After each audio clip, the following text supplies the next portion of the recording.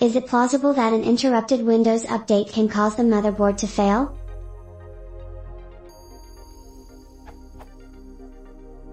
When I turn on my Windows 10 desktop, a Dell XPS 8920 desktop, and after the latest Windows update I get a black screen.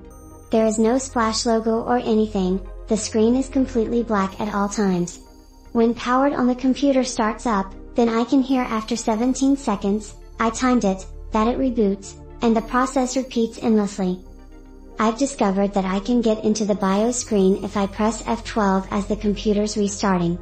I can't see that I'm in BIOS because the screen stays black, but it seems clear to me that I am, because I get predictable outcomes by pressing certain keys. For example, if I press F10 to save and exit the BIOS, I can hear the computer make a restarting noise. However, restoring the BIOS to factory defaults doesn't fix anything.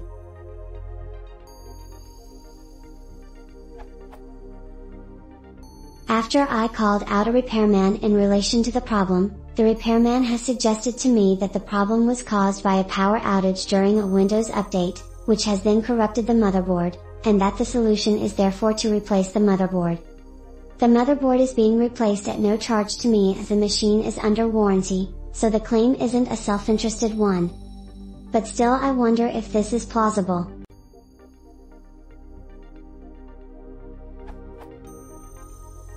The power outage was caused by a tradesman turning off the power at the mains when the computer was being updated.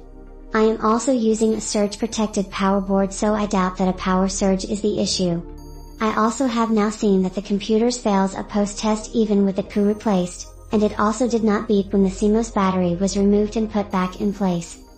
Update: after the motherboard was replaced, the screen started working, although now the system does not seem to recognize Windows anymore. The current plan is that I'll be given a replacement SSD, as with all the service and parts so far. I'm not being charged for this, and instructed just to install Windows again.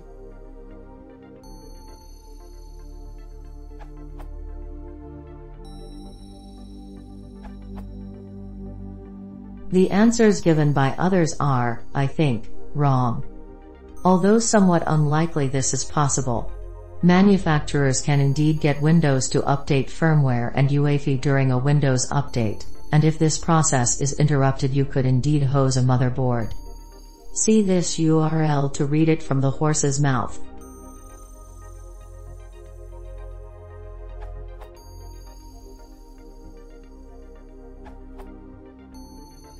The most common way of updating motherboard firmware is known as UEFI capsule. This method is supported by Windows Update, FOT and many manufacturer applications.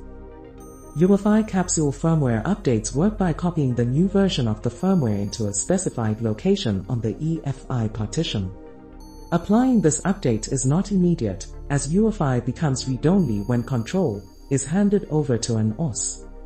Instead, upon each boot, UEFI verifies if there is an update capsule in the specified location, validates its signature, which would have prevented the update from being applied if the file was corrupt, and applies the update. Based on the UEFI specification, corrupting the motherboard firmware from a running OS shouldn't be possible. However, if your motherboard is old enough to use BIOS instead, it might be possible.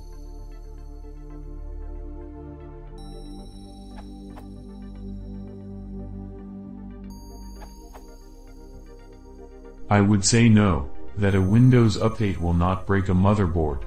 However, if you had a power outage, not entirely clear, then the surge from a power failure could indeed damage the motherboard. I think that it was doing Windows update was incidental to the damage caused by power failure.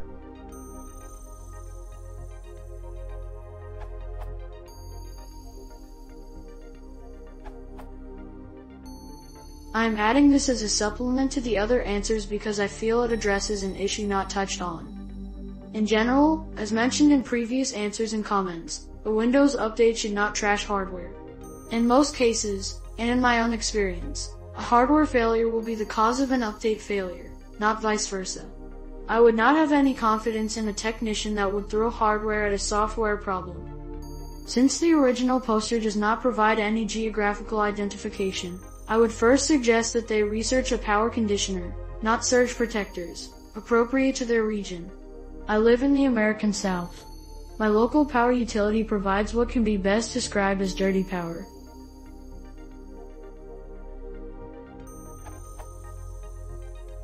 My own electronics, TV, stereo amplifier, DVD and CD players, 2 computers, wireless routers had all been routinely trashed until I spent over $300 in power conditioners to which my electronics are now connected. This is only about 10% of the cost of the equipment which I have had to replace. All equipment that relies upon microelectronics is susceptible to damage from fluctuations in voltage and current. Start there.